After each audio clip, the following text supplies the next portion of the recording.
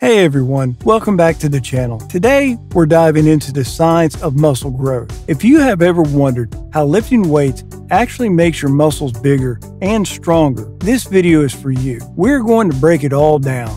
So let's get started. Muscle structure and function. So let's start with the basics. Your body has around 650 skeletal muscles, and these muscles are what allow you to move, lift, and perform all kinds of activities. But how do they work?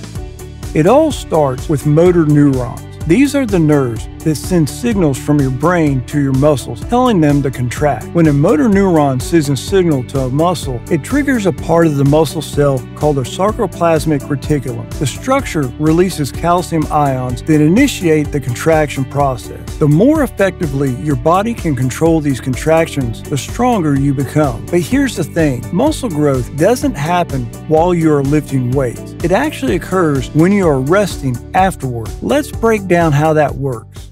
The role of resistance training.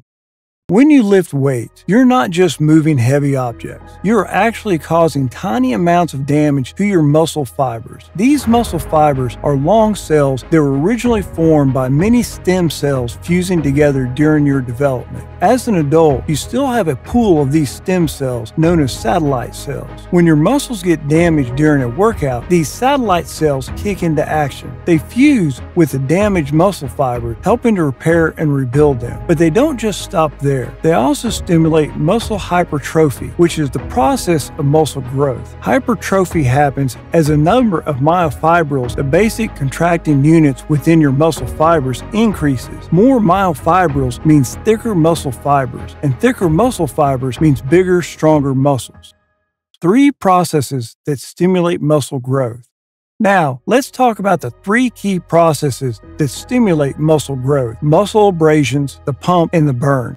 Number 1, muscle abrasions. As we mentioned earlier, resistance training causes tiny tears in your muscle fibers. This might sound bad, but it's actually a good thing. These abrasions are the first step in the muscle repair process, which ultimately leads to growth. Number 2, the pump. Ever notice how your muscles feel tight and full during a workout? That's what we call the pump. It happens when blood rushes to your muscles, bringing with it oxygen and nutrients. The pump temporarily increases the size of your muscles and helps them get the fuel they need to perform and recover. Number 3, the burn. Finally, there's the burn. This is that intense feeling you get when your muscles are working hard, usually caused by the buildup of lactic acid. While it might feel uncomfortable, the burn is actually a sign that your muscles are being pushed to their limit, which is exactly what you want for growth.